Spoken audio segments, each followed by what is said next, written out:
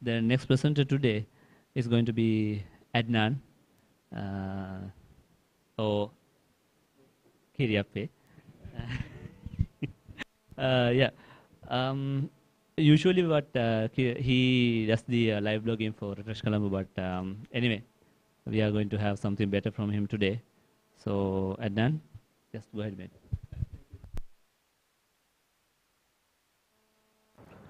Yeah, you started it already. Okay, so before I begin the presentation properly, guys, I think I need to dispel a few myths about the presentation itself. First of all, this presentation is not entirely about entrepreneurism, right? Generating business ideas doesn't always have to be about generating a brand new tech startup or anything, right? Even a tech startup, always along the line, they have to keep coming up with their own business ideas to keep pushing the business forward. Whatever business you work with, you're going to need to keep giving ideas to make sure that people recognize you as someone who can lead the company. So this presentation is geared towards people who work already, people who are planning on having their own tech startups, as well as people who are doing their final year projects and who would like to do a meaningful final year project, you know, something that after they're done with the university degree, they can take it on so much further. Okay? So about me, my name is Adnaan Issadeen. I'm not a serial entrepreneur or anything like that. I'm an idea guy. So I'm going to blow my horn a little bit just to tell you about what this presentation is. It's all my experience over the last 2 years. Where has my experience taken me? This t-shirt, okay? This t-shirt is from a Silicon Valley company, a startup called Hashable, right? They gave it to me in return for the ideas and the feedback that I provided them over the course of just 3 days. They were so happy with it that they told me they're sending me down t-shirts, stickers, right? A whole bunch of swag at home. In addition to that, I worked with a company called Food Spotting. I'd say I'd been in discussions with a company called Food Spotting. Rockmelt, some of you may know. A company called Cool Iris that develops LiveShare. In fact, they're in Silicon Valley offices, and not only that, they told me that I'm free to come and have a sit-down discussion with their product development team, discuss the future iterations. So, point is that I'm hoping that if someone can take the value from this presentation, actually convert the ideas into doing something, I believe that you can go really far. So, let's get started with the actual presentation. How you generate and sell your own tech business ideas. Firstly, generating and selling tech business ideas are not two separate processes.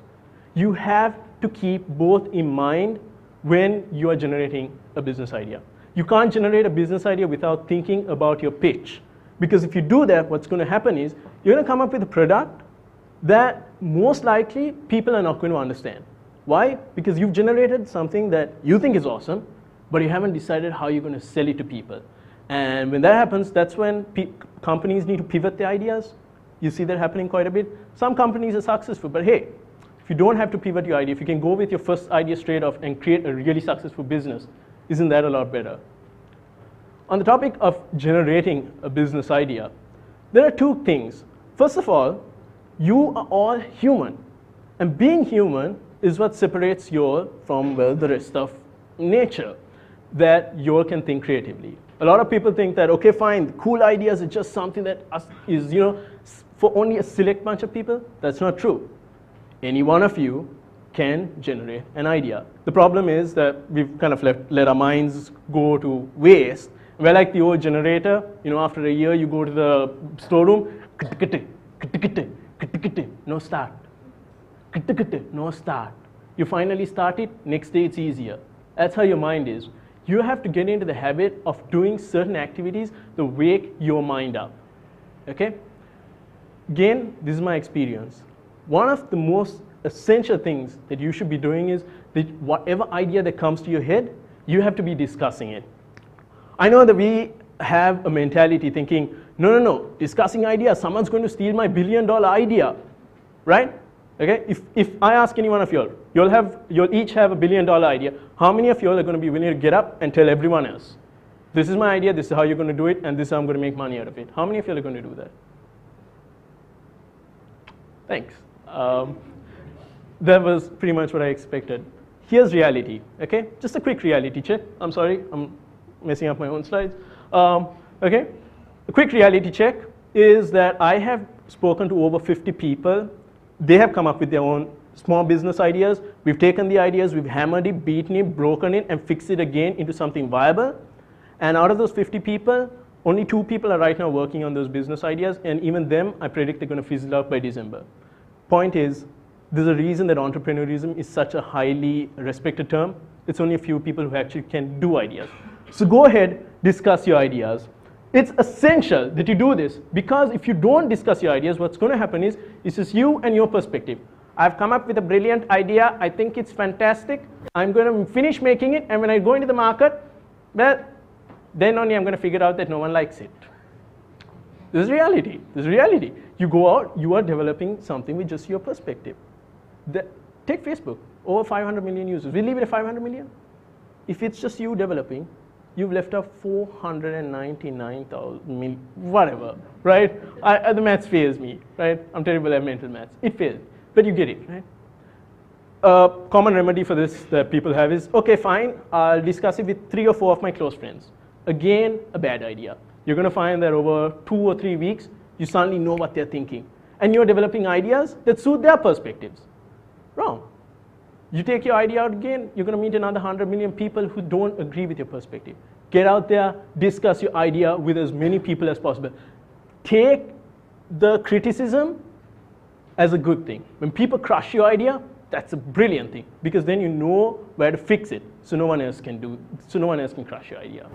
You have to observe, constantly observe. How many of you came up with business ideas while you were watching these presentations today?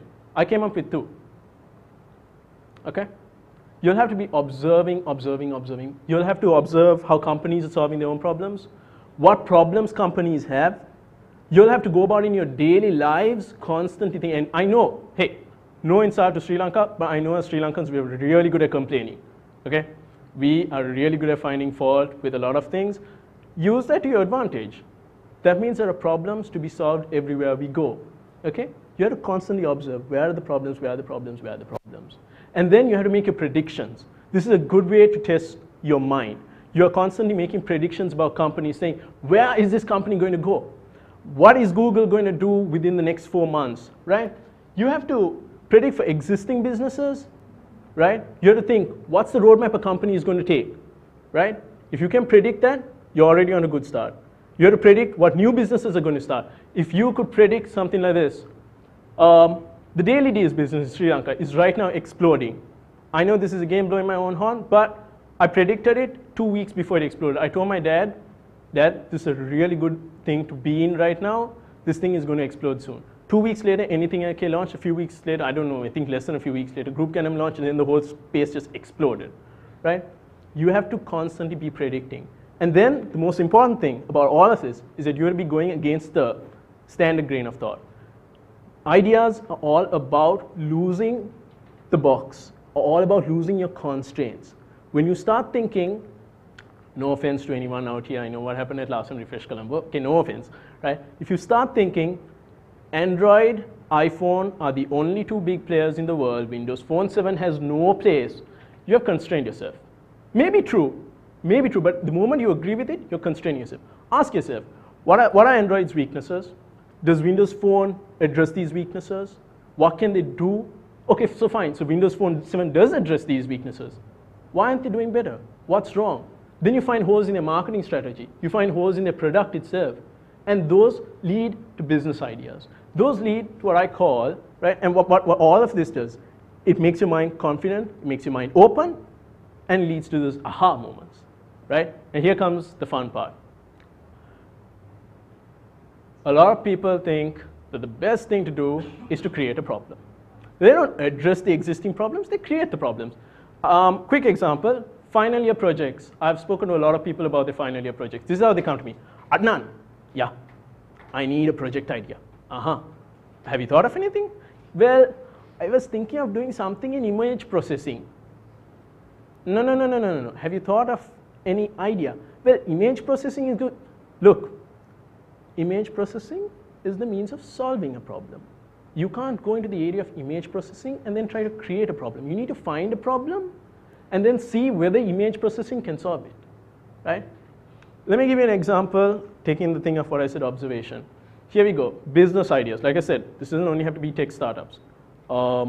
Business ideas. You'll all go to the supermarket, right? Okay. How much of a problem do you think the queues are in Sri Lanka? Anyone? If you have a problem, just raise your hand, right? Really? That's all? Man, what supermarkets do you all go to? Because I want to be going there, right? Everywhere I go, I have the same problem, right? How can you solve it? I'll come back to that in a moment. We have a problem with movie piracy. How do you solve that, right? There's a really simple way to solve it. I'll tell you about it.